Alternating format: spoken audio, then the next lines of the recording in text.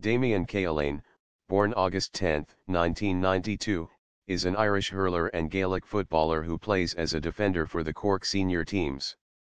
Born in Togher, Cahalane first excelled at both hurling and Gaelic football in his youth. He arrived on the inter-county scene at the age of 17 when he first linked up with the Cork minor teams as a dual player, before later lining out with the under-21 sides. He made his senior hurling debut in the 2012 championship before joining the senior football team the following season. At club level, Cahalane is a two-time championship medalist with Cahalane.